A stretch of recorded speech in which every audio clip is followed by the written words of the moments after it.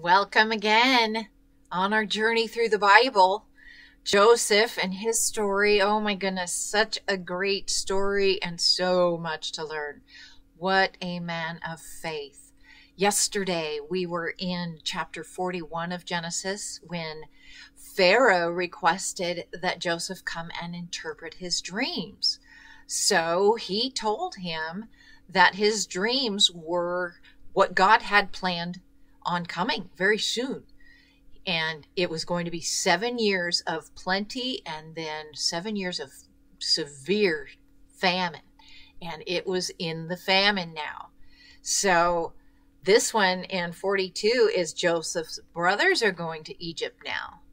And you remember they left him, well, to die at one point, but they sold him, ended up selling him. And that is why Joseph ended up in Egypt and with Potiphar's house and now in prison. And now he is head over Egypt just under Pharaoh. So Pharaoh saw and God took care of him and he prospered in everywhere he went, even though he was left to die by his brothers and then, or ended up being sold as a slave.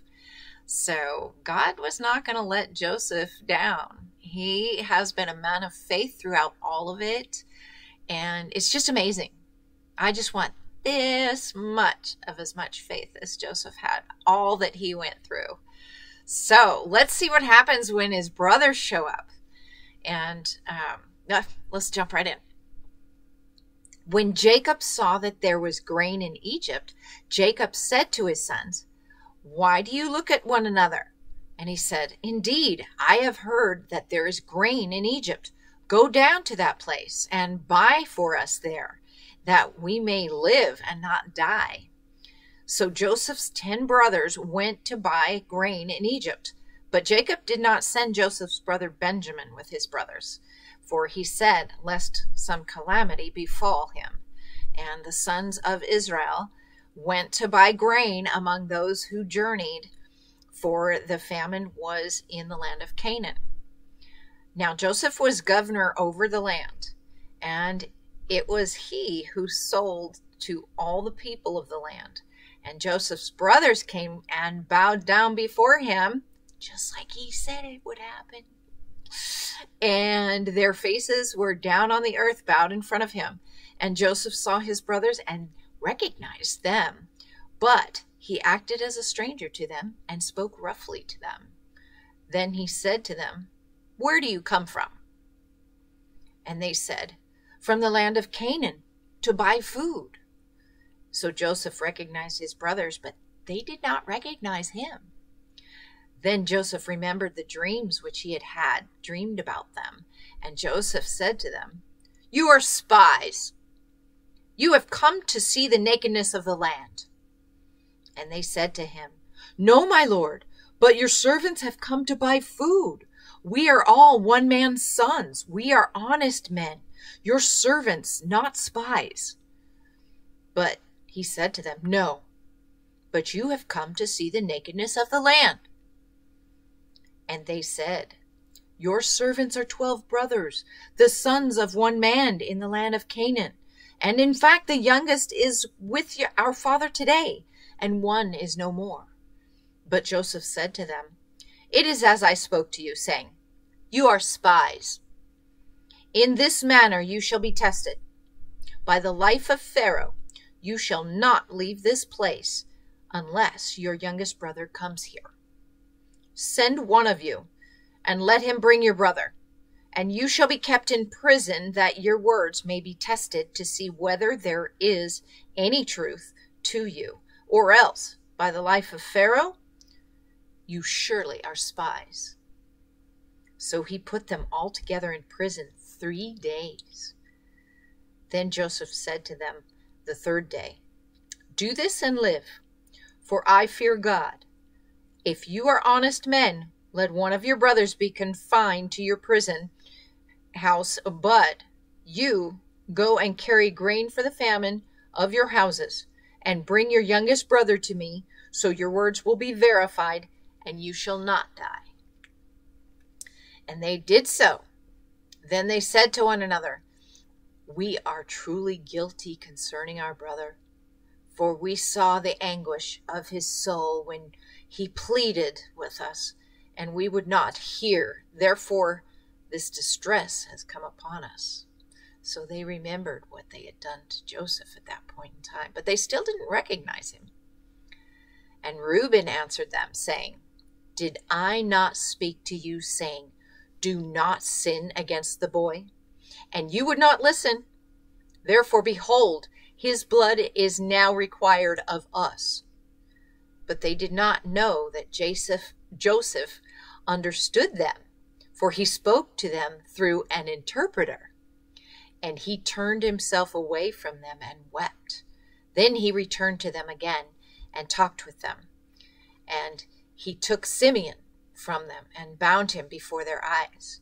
Then Joseph gave a command to fill their sacks with grain, to restore every man's money to his sack, and to give them provisions for the journey. Thus he did for them. So they loaded their donkeys with the grain and departed from there. But as one of them opened his sack to give his donkey feed at the encampment, he saw his money, and there it was in the mouth of his sack. So he said to his brothers, "My money has been restored, and there it is in my sack." Then their hearts failed them, and they were afraid, saying to one another, "What is this that God has done for us?" Then they went to Jacob their father in the land of Canaan and told him all that had happened to them, saying, "The man who is Lord of the land spoke roughly to us and took us for spies of the country. But we said to him, 'We are honest men, we are not spies. We are 12 brothers, sons of our father. One is no more, and the youngest is with our father this day in the land of Canaan.'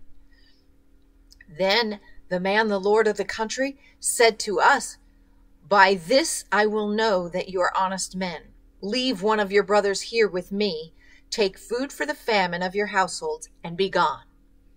And bring your youngest brother to me, so I shall know that you are not spies, but that you are honest men. I will grant your brother to you, and you may trade within the land.' Then it happened as they emptied their sacks that surprisingly each man's bundle of money was in his sack. And when they and their father saw the bundles of money, they were afraid. And Jacob, their father, said to them, 'You have bereaved me. Joseph is no more, Simeon is no more, and you want to take Benjamin? All these things are against me.' Then Reuben spoke to his father, saying, 'Kill my 2 sons if I do not bring him back to you. Put him in my hands, and I will bring him back to you.' But he said, 'My son shall not go down with you, for his brother is dead, and he is left alone. If any calamity should befall him along the way in which you go, then you would bring down my gray hair with sorrow to the grave.'" He's not going to let Benjamin go. Jacob will not let him go. He already lost Joseph. And Benjamin is his only full-blooded brother that is left. And now Joseph's brothers will return. We'll check it out tomorrow in chapter 43 of Genesis. It's so exciting. Oh my goodness. God. Thank God for God. Come back tomorrow, chapter 43 of Genesis. Another amazing story, and it continues. God bless.